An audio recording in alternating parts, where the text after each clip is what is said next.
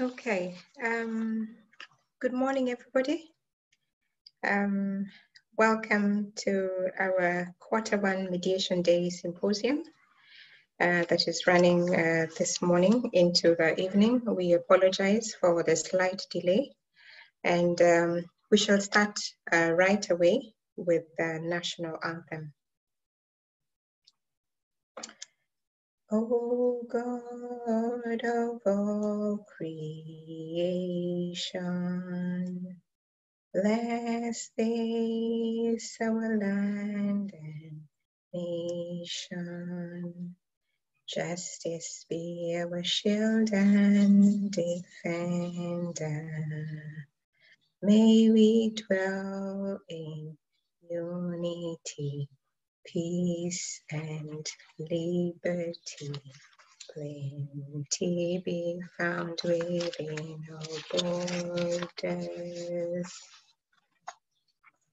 So once again, good morning, everybody, and we appreciate you coming in. Our morning session today, as we kick off the symposium, we'll be looking at the way forward for education in Kenya and Africa. We shall have two speakers this morning. We shall have Mediator Christina. Mediator Christina is the team leader at Jesilo Consultancy. She has been in the education sector for more than 25 years, and she'll be giving us some commentaries on the design of the school-based education ecosystem, and later on effective schools. We also have with us Charles Kithika, who is the Chief Innovation and Product Officer at Longhorn Publishers. Charles will be able to take us through understanding the disruption in education at this particular time. So very welcome, and opportunity for Christina to be able to say hello to the participants. Christina, please say hello. Hello, everyone. Good morning. It's a delight to be here today. Thank you, Sarah. Okay.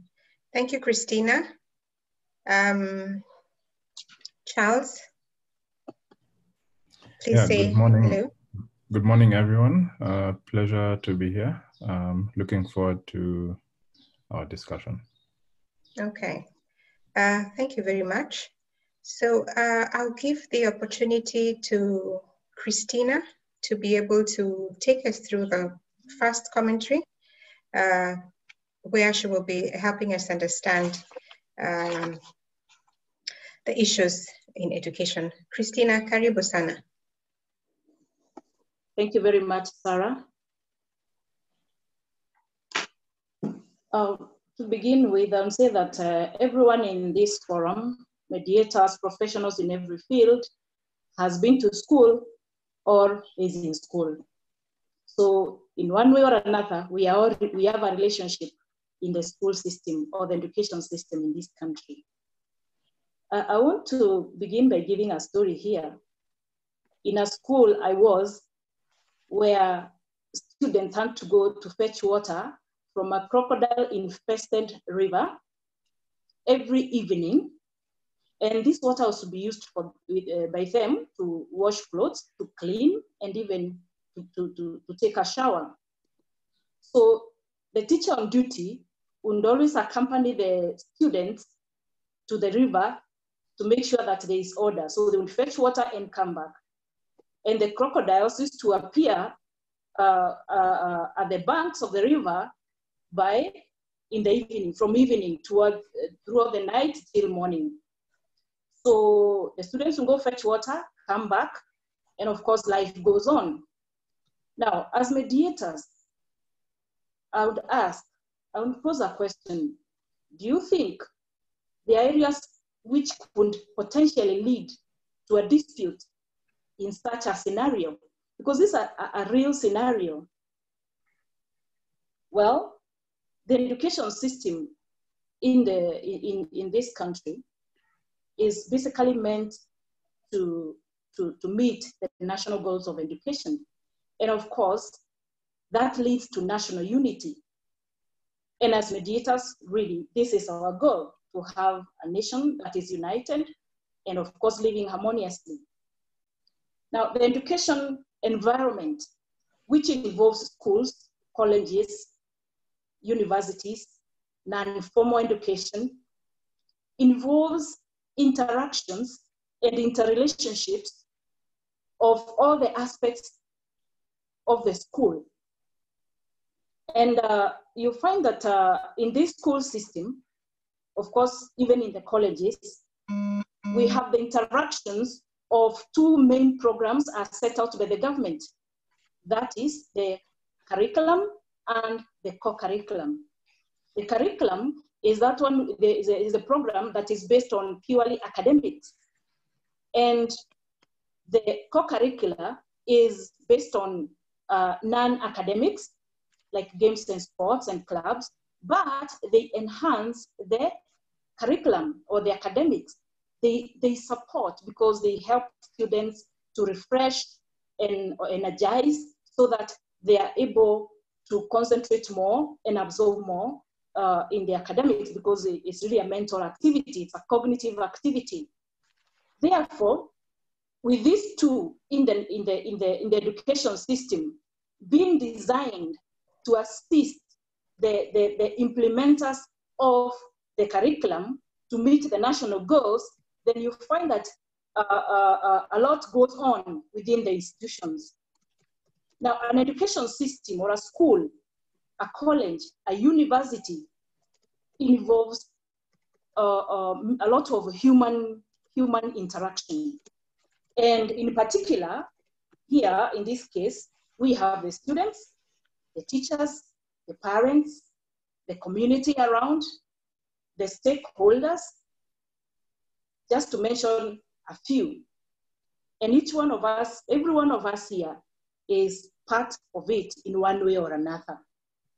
Therefore, a harmonious interaction of these people, and of course, interaction with the curriculum and the co-curriculum is very important and is paramount to the achievement of the objectives that have been set. Now, policy frameworks have been put by the government to ensure, or rather to give a roadmap to how this can be implemented seamlessly. And this is what happens in the school systems.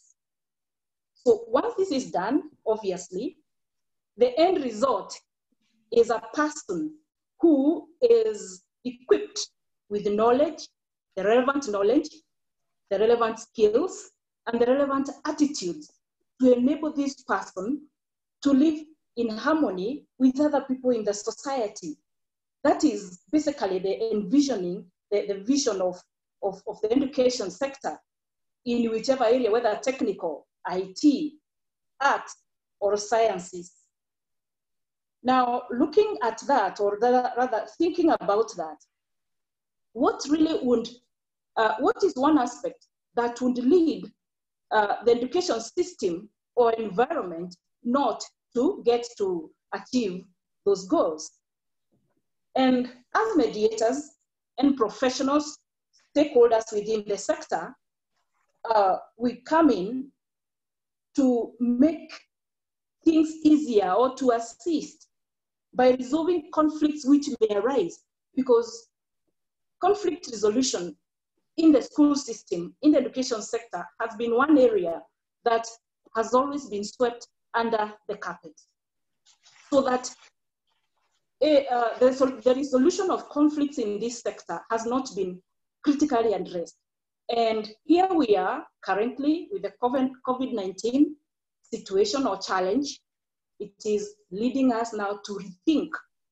Actually, I'd say it is making us to unlearn and relearn, because we need to look at now other areas or other ways or approaches which are going to lead us, or methods which are going to help us to achieve these goals. Of course, in a case or a situation of harmony, peace, within the institutions. So I again pose a question, mediators, as mediators, how do we come in and contribute to creation of a harmonious ecosystem within the school system? And I rest my case on that point, and back to you, Sarah. Okay, thank you very much, Christina, for just being able to share with us some insights about how the school system is, and asking us as mediators, what is it that we can be able to do to ensure that the school system is able to function optimally, given that there's a lot of things that go on within the school sector that are actually potential areas of conflict. We will be moving on to our next speaker, Charles. Charles is going to be looking at how the COVID-19 has caused a disruption in the education sector, and discussing what could be the way forward. What are the changes? What is likely to just come up as a result of this? So, Charles, thank you very much, and you're welcome to go on. Just yes, you're muted. Well, thank you very much, and good morning again to everyone. Yeah, so I'm going to take you through what's been happening the last few months, and what has happened to the education sector, and what does this future look like. So before I begin, I'll just maybe remind everyone in the room what education looked like before COVID-19 happened. And this is a case across the world, with many countries. We're not an exception. So this, of course, being a global pandemic, it's affected education in a very similar fashion across the world. So pre-COVID education, I would say, was very, there was a focus on this kind of classroom environment where learners were expected to attend. And this classroom environment was kind of like controlled by certain stakeholders. So let's say with schools, with teachers, there's a very physical aspect to this classroom environment, and learners are expected to follow a certain guideline as provided by the teachers. Pre-COVID, we acknowledge that there are very many types of curriculum or curriculars. And I'll give a few examples. Of course, now with Kenya, we are transitioning from 844 to CBC. There's a presence of also international-based curricula, as well as homeschooling-based curricula. As you're aware, there's a growing kind of homeschooling community where parents kind of crafted their own curriculum to teach their kids while at home. And one of the things we also acknowledged in pre-COVID era was that in a way, education has been commercialized. If you look at it from the, let's say, immediately after independence, it was mostly textbook style learning, and a bit of course, hands-on. But back then, the moment you had your papers, it was guaranteed that you'd get a job. So over the years, what happened was a lot more people were getting degrees and the number of opportunities were reducing. So now the job sector started becoming very niche or specialist, where you needed to have a certain level of skill or a certain level of exposure to certain work environments. So, and back then, there was a lot of emphasis on public schooling, and the infrastructure in public schooling was set up in a way that it worked really well.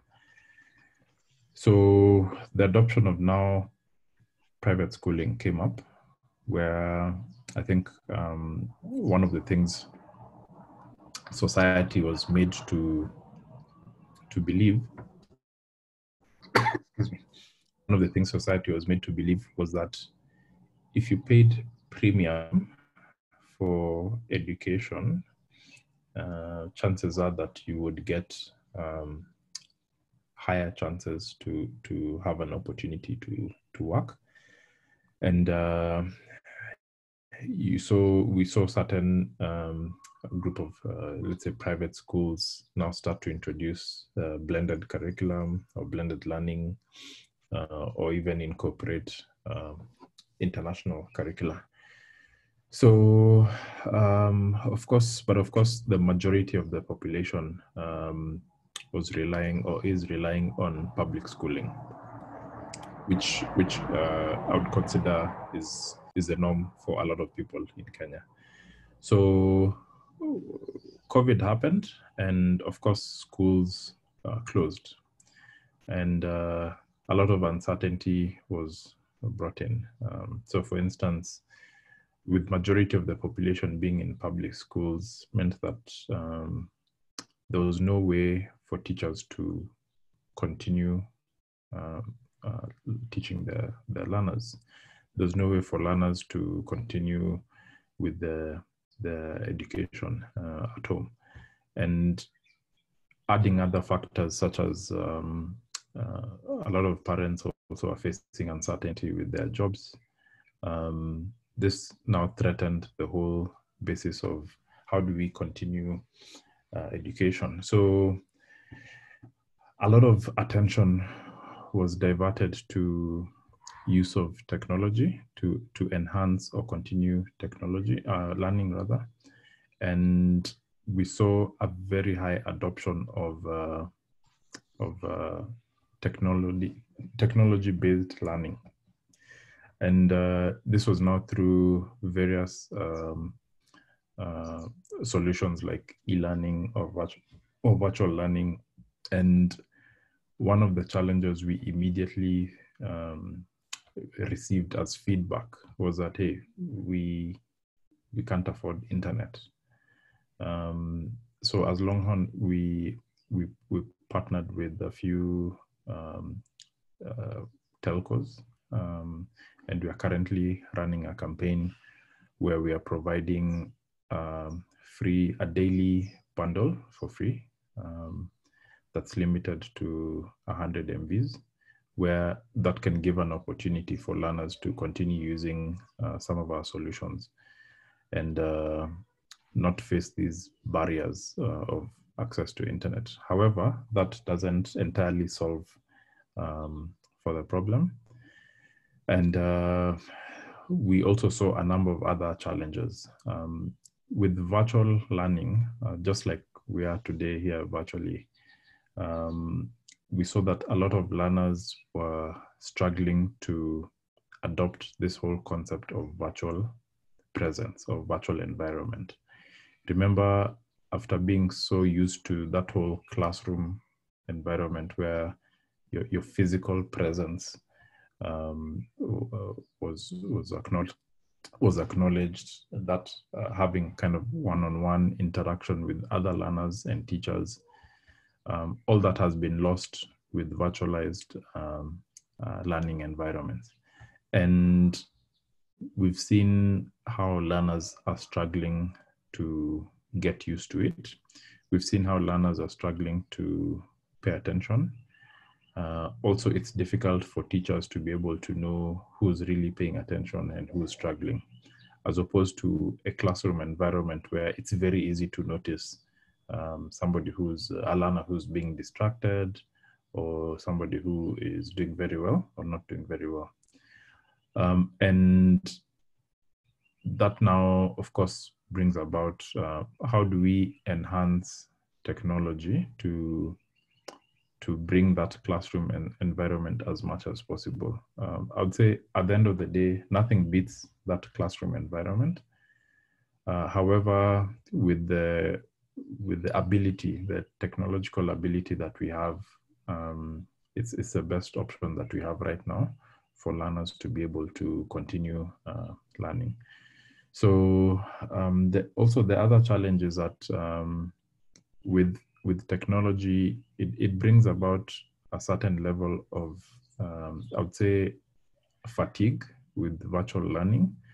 I'm sure all of us here have experienced a case where you've been in very long Zoom calls and it gets quite tiring as an adult. And you can imagine what that is like for young children, where sometimes you're expecting them to stay for long hours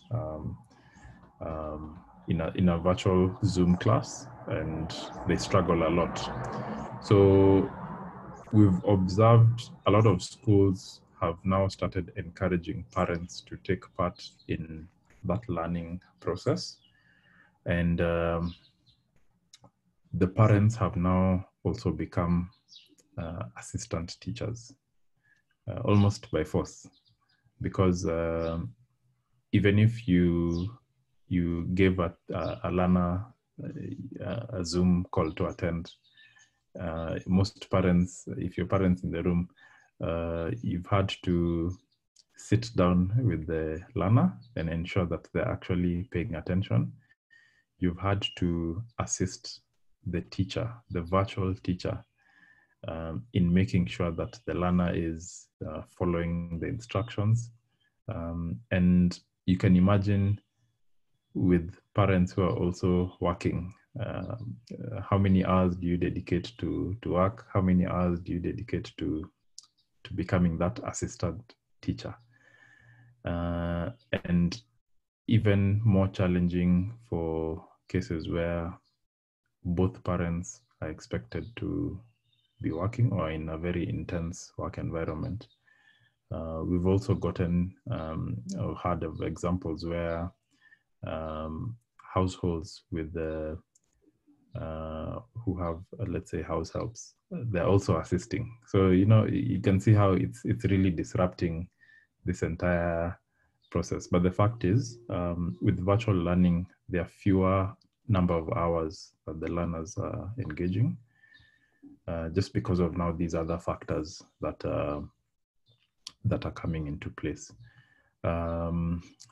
So what's happening right now in terms of, I would say from a policy making point of view, a lot of stakeholders are unsure about when schools will open, of course, following the guidelines of WHO.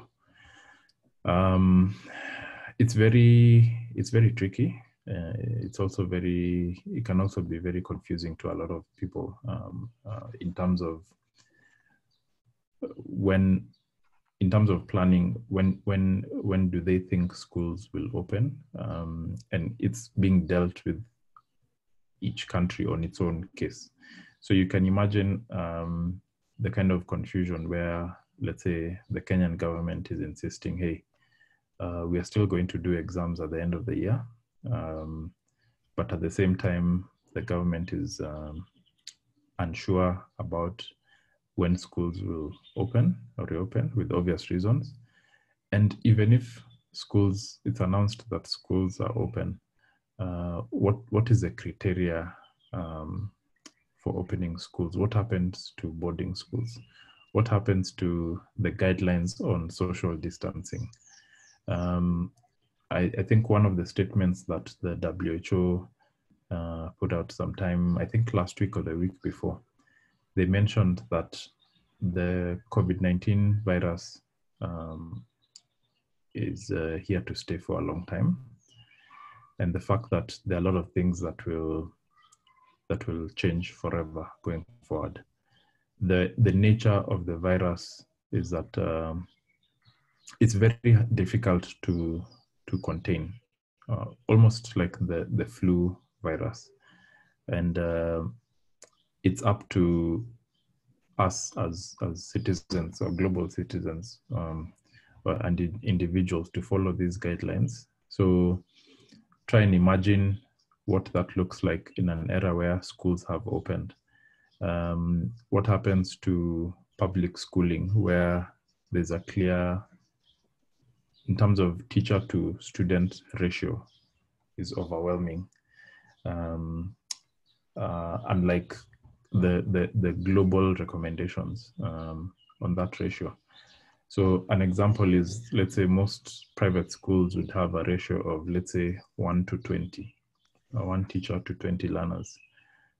We know for a fact that with public schools it's a lot higher. So how do they contain the learners to ensure that things like social distancing are still being followed? And especially with the younger learners, it's very difficult to tell them, hey, don't touch your friend, don't touch this surface, try and follow these guidelines. You know, they don't understand all of that. So you can imagine all of these factors being able to continue disrupting parents. And the question is, how do we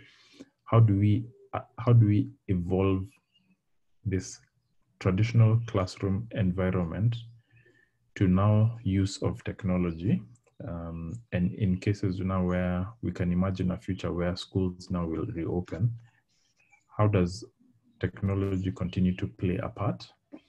How does now the style of teaching change? Also, if you look at now with the roles of parents and other stakeholders, parents will have to be involved a lot more.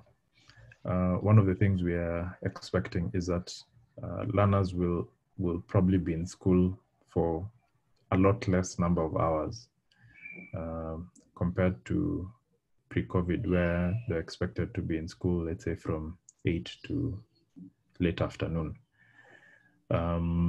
This also impacts the whole 8 to 5 work environment. What happens when, as working communities or working class communities, we've now gotten so used to working from home, and whenever it is that we'll be told, okay, you can now go back to your offices, it won't be the same. It's not just, it won't be as easy as just waking up and saying, hey, I'm going to the office. We've already changed our habits in the last 3 months to kind of blend work and home environment. And that also impacts the way education will change after COVID. I would say there are also discussions around how curriculum design will change. And we're expecting that there'll be drastic changes to now your traditional curriculum to now post-COVID adopted curriculum. What happens to, let's say, the scope of content that learners are expected to consume? What happens to the role of technology post-COVID? What happens to even how teachers are teaching? You know, it also changes from, like I mentioned before, that the whole classroom environment has been completely disrupted. So we are also part of now policy making in terms of being able to participate in policy making with the government, of course, and seeing how we can come up with a solution as stakeholders to be able to guide learning institutions, to be able to guide teachers, parents, and learners on how a post-COVID era will look like. And I would say it's a very difficult process. There's a lot of a lot of disagreements, I would say. Everyone has an opinion on how things should happen. Some opinions are very are voiced in a very strong manner, and for the people who are not able to voice their opinions in that nature, they seem to be drowning in the people who are loudest. So of course, now with the role of mediation is also now key in this kind of environment, where you can imagine a lot of confusion, a lot of everyone wants things to be done their way, and I would say it's a very trying process, a very challenging process. So I think the fact is that we're mostly unsure about the future of education in post-COVID. We don't know what exactly it'll be like, but one of the things, or one of the approaches we are sure about is that with the possible solutions we have in place, you'll only know if it's going to work or not if you try. That iterative process will be very key. So it will be very important for different stakeholders, including learners, to be patient with this iterative process. I would be very doubtful of somebody who says, hey, this is going to work, when it's not been tried and tested. We're also watching very closely at how government will also approach this, with a lot of leniency and factoring in or a lot of leniency and consideration. It's very hard to, it would be very difficult to, let's say, follow orders that may work or not work. So we're expecting a duration where we'll also have to adjust to what the future of education will look like. And now through this iterative process, where various stakeholders will be expected to try certain solutions in piecemeal process, or whatever process that will have been agreed upon.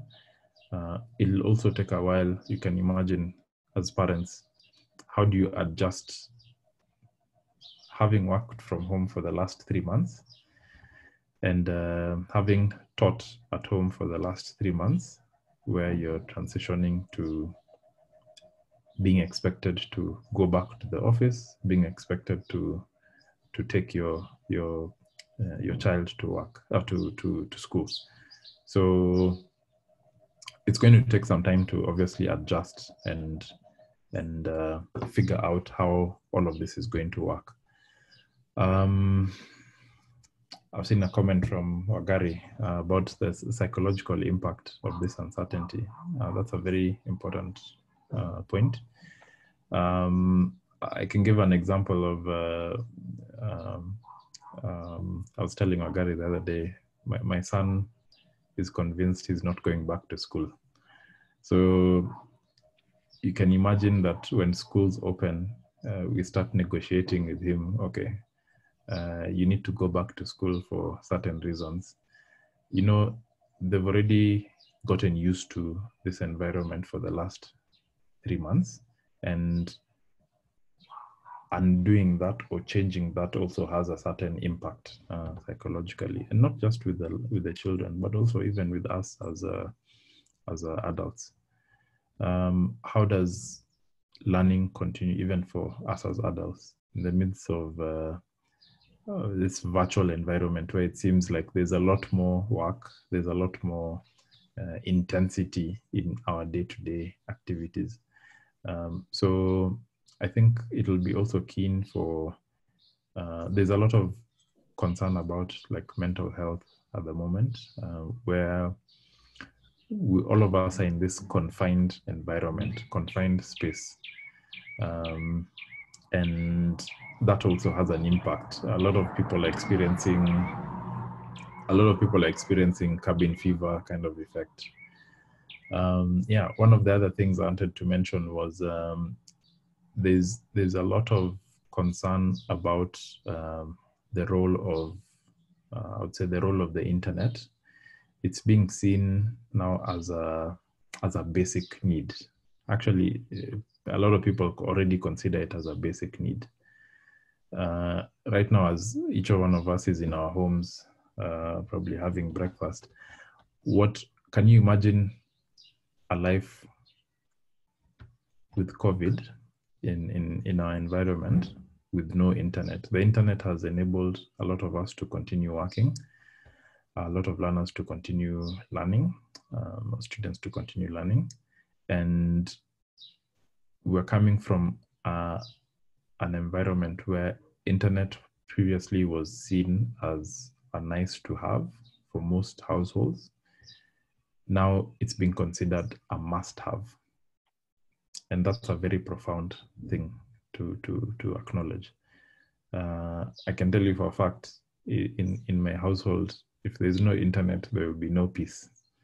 So already you can see how the value of internet access has gone up with this new life, with this new normal, as they call it. Now, how does the government and other stakeholders, how do they ensure that there's accessibility of internet as a basic need? How do they ensure that there's affordable internet?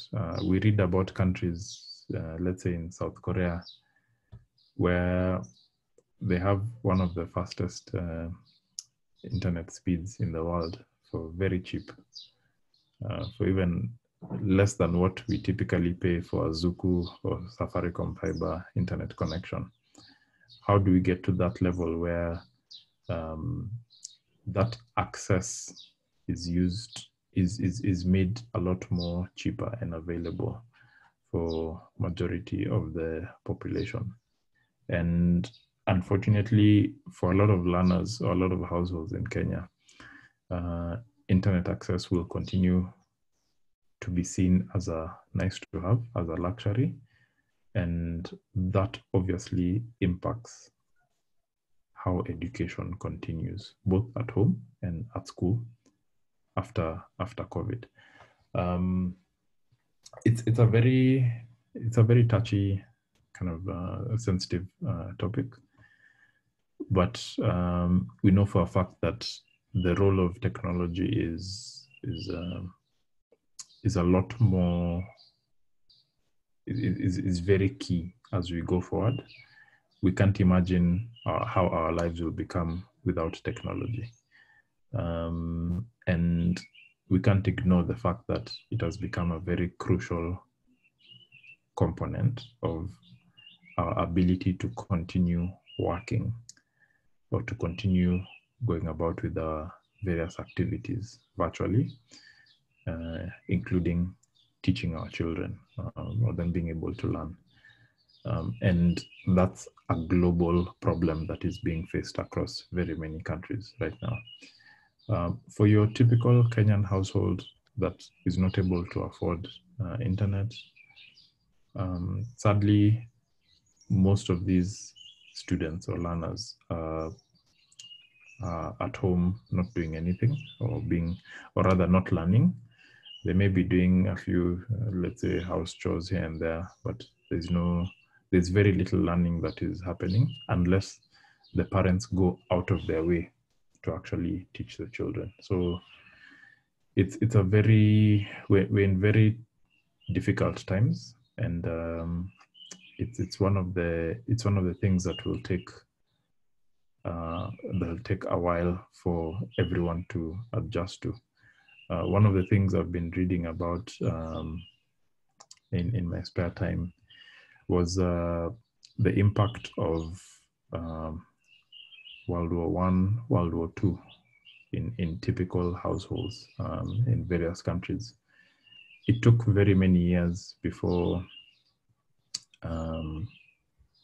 education systems were continued in various countries. It took very many years before employment rates went back up or businesses became established. And I'm not trying to compare the same, but I'm just saying that this COVID-19 era will have a very, very big impact to the future of the world in very many sectors, and education included. So just to now start concluding, I think the role of mediation will be very key with being able to find solutions to a lot of uncertainty, being able to bring minds together to come up with solutions, being able to resolve conflicts and disagreements in a very amicable and mature way, and even to the extent of being able to acknowledge that it is a must-have. Mediation process is a must-have in terms of being able to come up with a solution to this uncertain future that we are talking about. If you're expecting various policy makers and stakeholders to come up with solutions, then it would be very immature of them to not expect conflict. It will be very immature of them to not expect disagreements. And that's why now the role of mediators is now even more key than any other time previously in history. Yeah, so I think I've tried to cover as much as possible what was education like pre-COVID, what has been happening in this current COVID situation, and what the future will most likely look like. And just to give you an idea of how the role of mediation will be very important as we try and figure out solutions for our future. Yeah, thank you.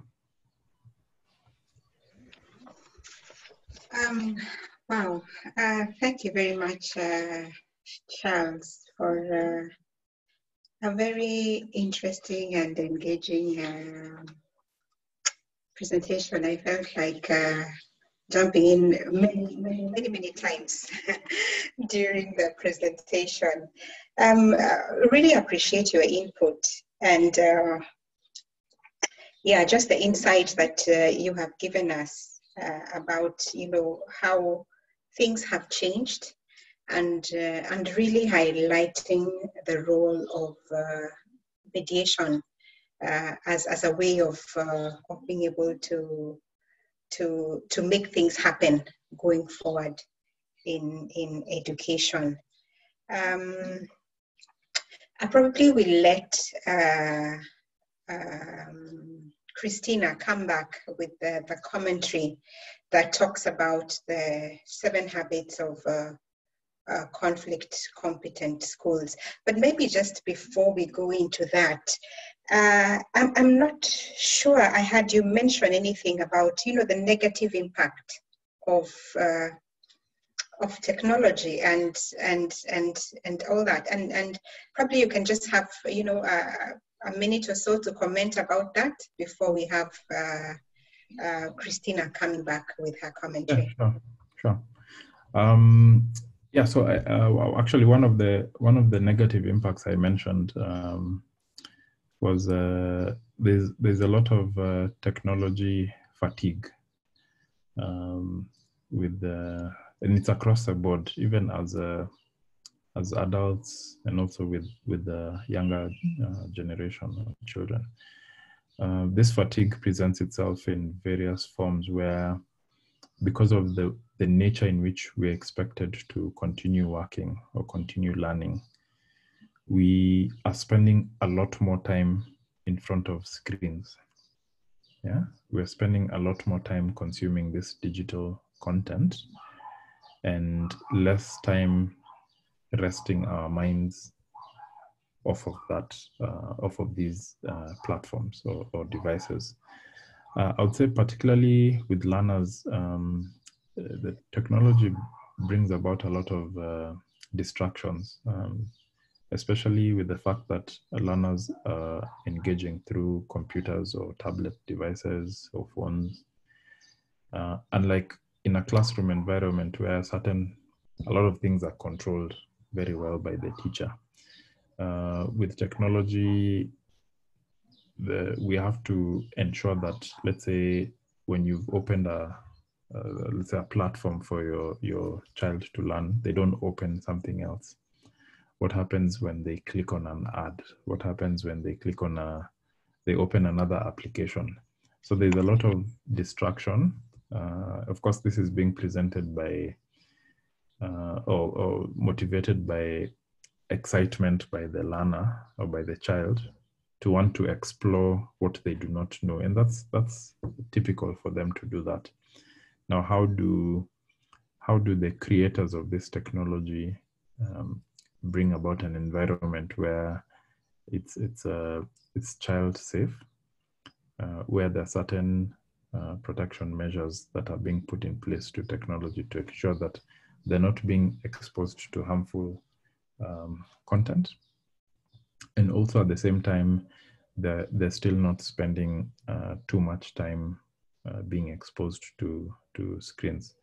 One of the things we have read from, I think this is research in pre-COVID era, where they said the exposure of blue light from our screens to children has an almost like drug-like effect where they want to continue to watch more or to engage more. Obviously, this the best example of this is through TV, where you find a lot of children almost become zombie-like whenever they're watching TV content, and it's the same with the same content on phone, same content on tablet and laptop devices. Now, there's a lot of influence the technology makers or creators are able to have over this effect. There's a lot of studying that needs to be done to ensure that there's minimal impact in terms of that negative impact of technology. Apart from the fact that also technology needs that investment. It doesn't come for free. As individuals, as parents, we have to go out of our way to invest in this technology and take care of it. I was speaking to a friend of mine who is facing the same challenges we are in terms of homeschooling. They were complaining that because of so she has 3 children and she has 1 laptop. The household has 1 laptop. So how do you share 3 children who are all in primary school, who are expected to be learning at the same time with the virtual classes, to share 1 laptop? So what's happened is she has to give up her phone. Her spouse also has to give up his phone at particular hours. And the downside of that is that because of the nature in which kids are, all these devices have gotten damaged at some point. So that's also an after effect that nobody had thought about. Sometimes we might expect kids to treat these devices the way as adults we treat them, but because of their playful nature, they may not do that. So that also has a negative effect in the sense that they have to invest more to be able to access and consume this digital content with the technology that is presented to them. So it's a very very trying period. A lot of answers, a lot of questions we don't have answers to when it comes to even we may not be able to even accurately measure this impact of technology being more ingrained in our day-to-day lives. We may not be able to impact that now. Probably that will happen we may not be able to measure that impact properly now, but in the future we probably will be able to. But the fact is, I think technology is here to stay, and the importance has even gone higher up in priority compared to before. And I think we need to acknowledge the fact that there's a lot of study that will need to be done on what this exposure to technology right now will have an impact on each of us in the next 5 years, in the next 10 years, in 15 years. Yeah, thank you. Okay. Thank you very much for that insight. We appreciate, at least you've been able to explain to us quite well to be able to understand, what we're using technology for and what we can be able to use technology for going forward. Christina, we'll come back to you to be able to give us commentary on the 7 habits of effective or conflict-competent schools. So, Christina, if you're ready, you can go right ahead, please. Thank you. Thank you, Sarah. Thank you so much, Charles, for a very detailed. You've dissected the sector in very, very deeply. You've delved deep into the issues within the sector. And when you look at what he has mentioned as the main challenges, he's talked of emotional drain, he's talked of psychological challenges, technological challenges, physical challenges. Of course, disputes and conflicts will arise as a result of that. It's not that this is going to, this is a cause of conflicts, because conflicts are there with us every day. And in situations where human beings are, there are always conflicts, always. Therefore, the question is, how do we support as mediators? How do we support the education sector to stabilize, to settle in this situation that has been very well analyzed by my brother Charles, because he's touched on the side of the parents, the society, the teachers, the students. And of course, this will all impact on the implementation of the curriculum and the coverage of the syllabus, which rolls over to the performance, the academic performance, especially in the examinations, the final examinations. Right now, the candidates are wondering and stressed and wondering what is going to happen, whether they will do exams this year or next year. And if they do, they feel inadequately prepared. Therefore, at Jesilo Consultancy, we have come up with a solution or an advisory whereby we are assisting schools.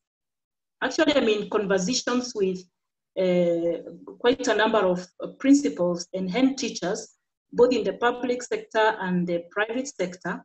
We are coming up with conversations where we are talking about how are we going to approach this. It is like arriving at a new station where you have never been before. It's like, assume you're traveling to China, you've never been there before, and you have arrived at Beijing airport.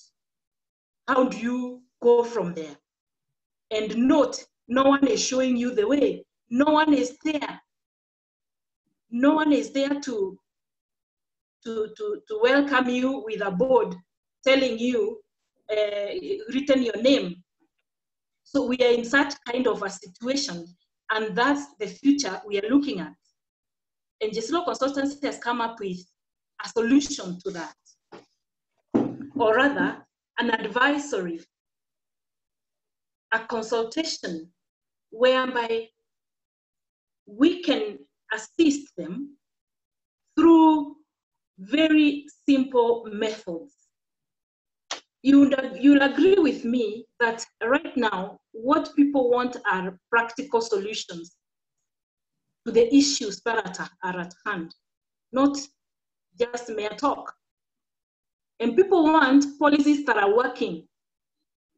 People want advice that is working and straight to the point. The parents here are affected because of their children, their school-going children. Those who are in school are also wondering what to do. Yes, some children may seem happy they're not going back to school, but I can assure you it's just a matter of time before they say, no, daddy, mommy, we want to go back to school. So there are all these conflicts everywhere. The education system touches everyone in different ways. So we have come up with a very simplified, practical way of resolving conflicts in schools using alternative measures or alternative ways. And this is where I'm actually almost done with a book that I'm calling The 7 Habits of Conflict-Competent Schools. And these habits, I'll briefly mention them here, and they'll assist the school management in ensuring that they have put in place measures that are assisting the parents, the students, to settle down, to stabilize. When we go to hospital sometimes when we are unwell, or we are unwell and you don't know exactly what is happening with you, the doctor will first stabilize you before they can diagnose the illness. So here, these habits will assist the school management to be able to stabilize the situation at home, because this is where we have emotional strain or drain that has happened. They'll be receiving students who are emotionally drained. They'll be receiving students who are psychologically affected. They'll be receiving students who are coming from parents who are also stressed. They are also physically tired of waiting. So there will be so much of that. So we are looking at intra and interpersonal conflicts. And these 7 habits will be addressing all this. Therefore, it is an advisory of a way of approaching to mitigate the effects of COVID-19 in the education sector. Now, I'll go through the 7 habits, which I've again broken down to the 4 habits of conflict-competent schools, and 3 habits of conflict-competent management in schools and education institutions.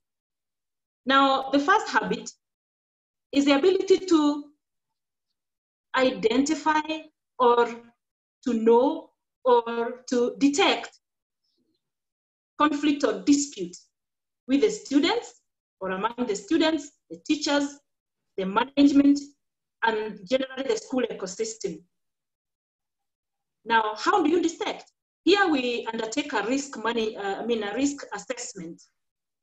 We are able to equip, after the risk assessment, we're able now to come up with a tool that is going to equip the school with the necessary tools to approach and deal and manage the effects, of this kind of disputes that are rising within the sector.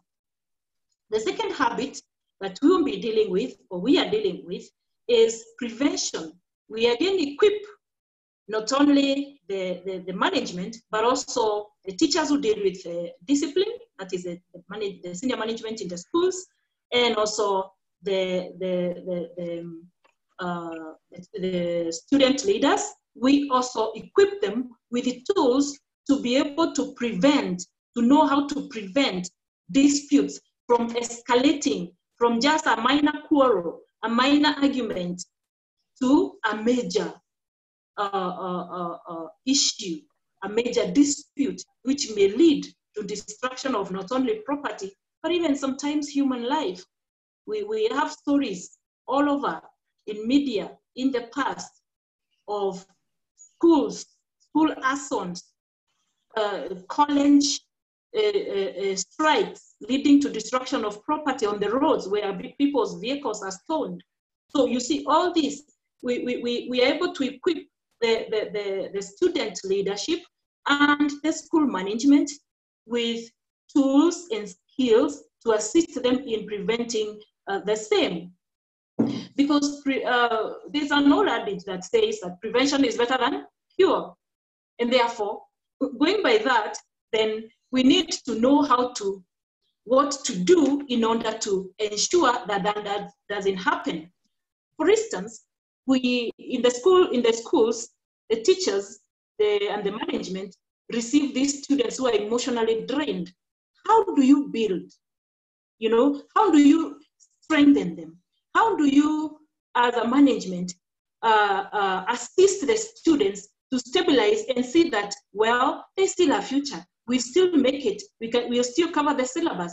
You'll still succeed in your examinations. So all these things, we are addressing them in the seven habits of conflict competent schools. The third habit is mitigation, to mitigate. Now, this situation, actually, this is the level at which we are entering.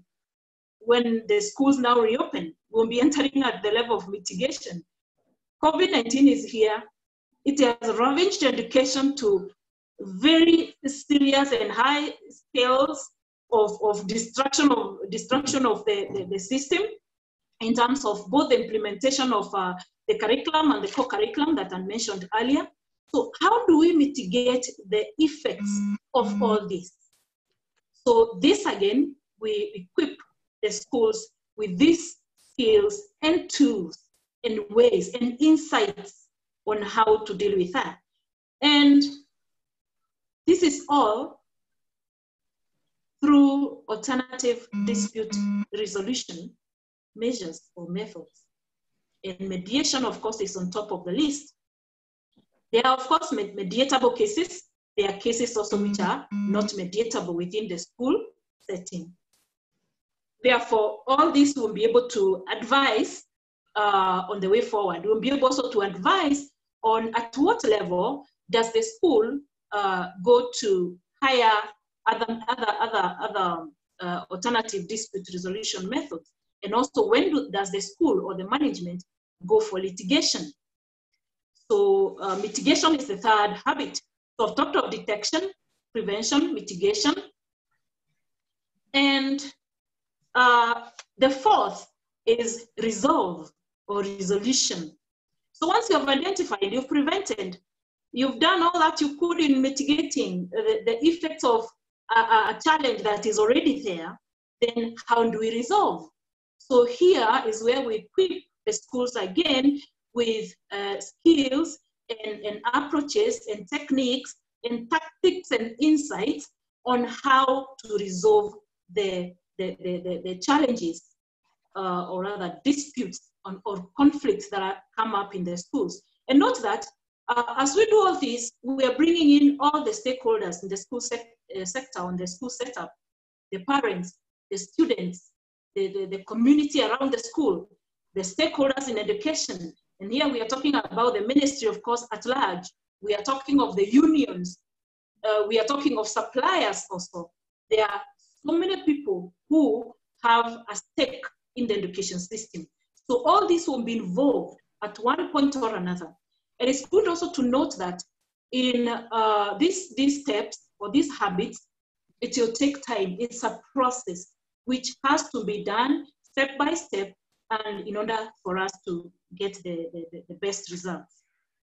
Now, The sixth habit of a conflict competent school, which also falls under the three habits of conflict competent management, education management, is adaptation.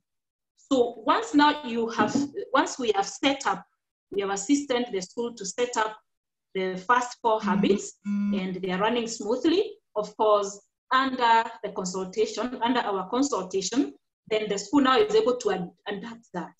And at some point, we just leave them to proceed. And of course, it becomes a school culture. Then the fifth is adaptation. The sixth is management. How do you manage the dispute landscape within the school system? So here we have you have already identified the issues, the disputes. So how do you manage that using the tools that have been given or have been acquired?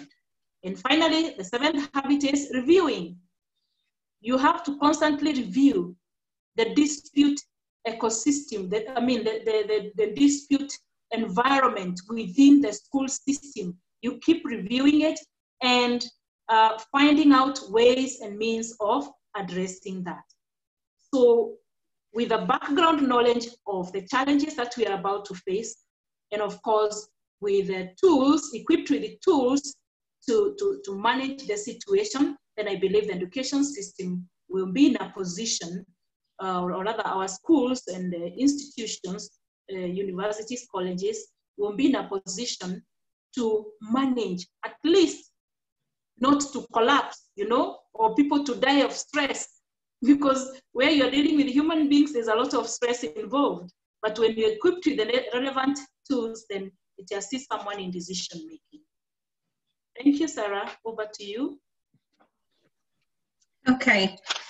Thank you very much, Christina, for your guidance on how we can be able to address some of the anticipated conflict issues. I see Shafiq asks a question about the way forward for education. And Shafiq, would you like to just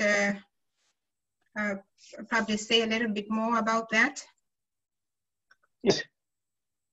Hello? Yes, go on, Shafiq. Hello? Yes, we can hear you. Christina, Christina, I think you got some pretty valid points. And you are positioned to be in there to help the school community and the students, teachers, sort out this issue. I have two questions. One, are we really prepared on the way forward in terms of the trend that the education is taking with the technology that is coming in, vis-a-vis what we've been doing currently in terms of memorizing most of the stuff, and the students that pass are mostly those good memories rather than any know-how of how to practically implement what has been taught in the college? And secondly, in terms of, would you consider involving mediation and meditation, as many of the Western countries are inculcating, to be able to mentally deal with the child-teacher scenario, to be able to better prepare them for mediation, which is a process, which is a tool to help once the mind is clear and is able to receive information. Okay, thank you for that. Christina, would you like to respond? Christina? Okay, yes, I think, Shafiq, those are actually very valid things that you bring up, that we need really to be able to think about what are we doing, what can we do as mediators to support the whole education system. I think something else that probably we need to think about as mediators, I think mediation is very much an organic process where we allow those who are involved to be able to create their own solutions. So how much of of this space are we allowing for the actual learners to be able to define what they would actually like in terms of learning? Because is the learning, are the students to be taught? Must they follow the curriculum that they are given, or can the students be given the space to sort of grow in their own curriculum and in their interests? And then, of course, there are questions of how does that then change the nature of education. Sorry, Christina, you had, I think, gotten out a bit. Shafiq asked some questions. Did you get Shafiq's questions? Please bring it on. Sorry? No, I didn't get it, kindly. Okay, you didn't get, okay. Shafiq, maybe I will just let you do a quick, because Christina is back, so that she may be able to respond. Okay, Christina, can you hear me? Yes. Yes. Okay, I had written it down, but anyway, I will repeat it. The challenge right now, I think, is that your consultancy is in the right place in terms of addressing mediation. And my questions are twofold. One, is the technology that we are now using relevant in terms of the syllabus that is currently being taught, which is more geared towards memorizing and regurgitating that in an exam paper, versus research and development, where you have an open paper for students to research and respond, because there is a technology that is available, there is information much more than what the syllabus can offer. And the second question is, would you be open to including meditation as a way of helping the students, teacher to be mentally able to deal with issues, for them to be able to be mature enough to indulge in the process of mediation? Thank you, Shafiq. One, yes, the technology we have is able to deal with all these issues, though there is still a challenge. Why? Because honestly speaking and practically speaking, we have like 80% of Kenyans, or maybe 60%, who are not able to access internet. And of course, it's because of the economic background, or even the geographical location. Therefore, that will be the challenge. But yes, technology is relevant and it can be useful in the education sector. Now, coming to the syllabus coverage, yes, it can be used again in the syllabus coverage, very well so. But I want to agree and concur with Charles that we may not completely and effectively do away with the physical contact in the classroom. That is a teacher-student time, contact time. That is still the best. So whichever way we look at it, that would still be the best. And my comment here,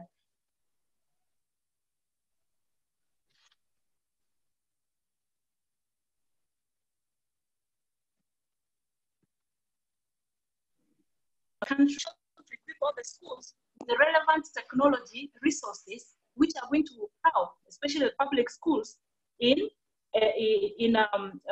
covering the syllabus online. So those are issues that may arise. Thank you. Okay, thank you very much, Christina.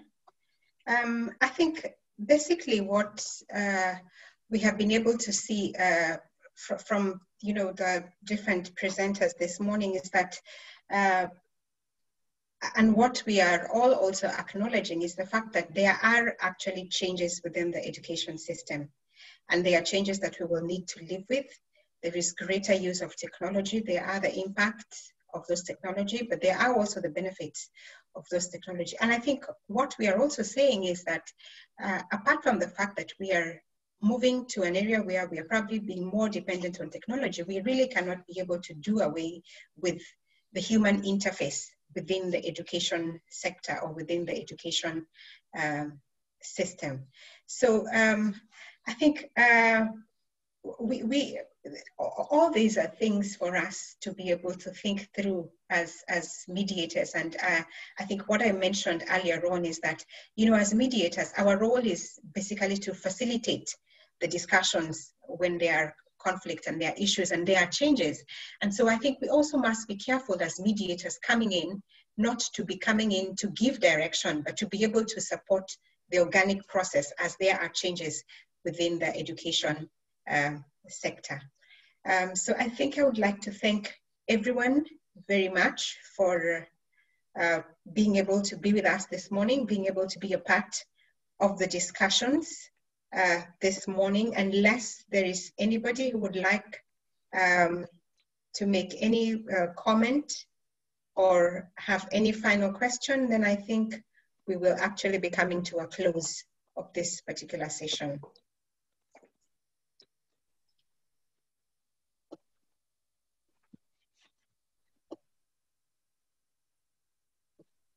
Okay, so Wangari, go on.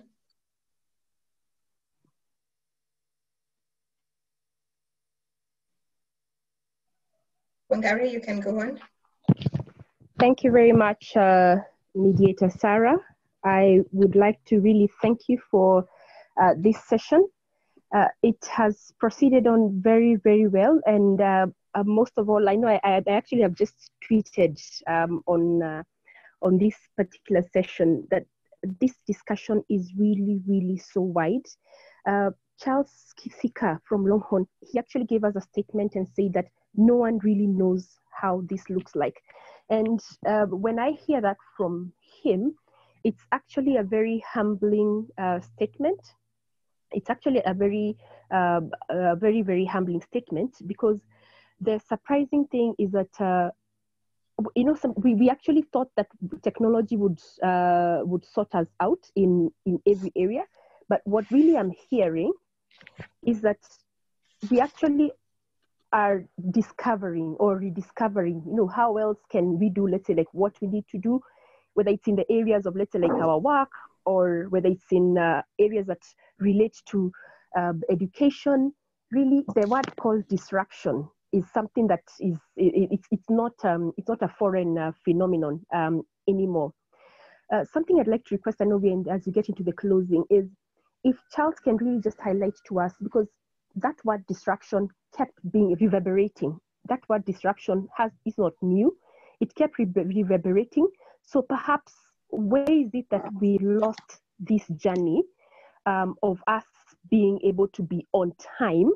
Because I think right now what we are dealing with is not COVID. We are either dealing with our own lack of either moving faster or not moving efficiently, or as I think, or tied to the other side when you talk about, for instance, if I take the issue of laptops, if the laptop program had been set up, today we would be having every child having every child would be able to be having with them at home a device. Then now we probably would be saying that the hurdles are a bit less that we are dealing with regard to how then internet access. Again, if I go back like to if it's internet access, I mean, I remember trenches being dug all the way to my grandmother's home. So, I mean, these trenches were being dug so that internet can be there for, you know, every Kenyan. So how is it that we have, or where did we lose this game if we say that the technology and the access to devices, the access to the internet is supposed to have been the game changer for our education system? From Christina, I'd probably just inquire, as I say, congratulations, and as Wasilianahub, we are really, really delighted to be part of your moving forth with the development of the 7 habits for the highly effective schools in regard to the area of conflict competence. That is a game changer, and really congratulations, Mediator Christina. Just from, I think this is a time when mediators on the call, you just send on your chat, we can all be able to just send, you know, a clap. I mean, I'm waiting for those claps. When you go, is it to your, just go to your chat. I'm already seeing the claps. Really, mediators, it is a step in the right direction. We must be the ones to give the way forward, not only in the area of education. And that's why I'm really, really delighted, because for us, Christina was keen on the area of education. And so, we do what it takes. So if there's an area that you're very keen on as a mediator, that's why Wasilianahub exists. Our work is to shape the universe so that as a community, we are causing the professional practice of mediation to be well practiced and also to be understood. So congratulations again, Mediator Christina, and really, really we are delighted. As I do get to wrap on my on my interlude, I would like to commend the team that is behind our symposium. We have Mediator Sarah Ter, whom you can actually see as is now. She's the one who's been hosting this session as a part of my moderating team. We have Mediator Amanda. Amanda has been really on top of making sure we're invited, reminding us, and also she'll be moderating some of the sessions. Mediator Mohammed, who's engaged also with regards to rapporteuring, and also young Mediator Lily Maina Njeri, who is engaged also in rapporteuring. Yet again, I say thank you and congratulations, mediators. Thank you for joining us in this great celebration. As Wasilianahub, we are celebrating 3 years in the Tech Justice Innovation with this Q1 virtual series of Mediation Day on the 28th May 2020. We have sessions all through the day. Ladies and gentlemen, we are looking forward to see you there so that we can go forth to enrich lives. Thank you very much and God bless you. Okay. Yes, thank you very much, Wangari. And I think that really will be the end of this particular session that we have been looking at education. The next session begins at 10 o'clock, and we'll be looking at the issue of the employment and labor issues. So I encourage all of you to come back and join us for that particular session. Yes, Wangari will just be sharing briefly. Yes, we have the employer-employee relations in Kenya. The session will be beginning at 10 o'clock. So I think,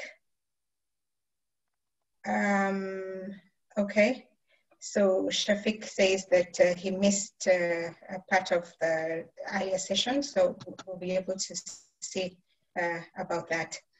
So I think we are done for this particular session. We can have a break. Some of you probably came in a bit earlier. We really appreciate everything. Thank you everyone for your contribution.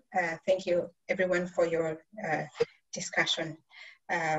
We shall conclude this particular session with the national anthem once again, and then we shall be able to leave at pleasure.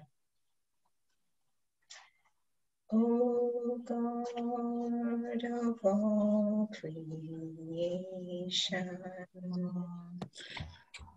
blessed is our land and nation.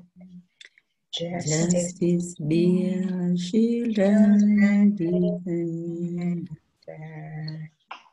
May we dwell in unity, peace and liberty. Be found And within our borders. Okay, Asante Sana. You're free to leave as you will. Thank you. Thank you. Thank you, Sarah. Karibu Sana.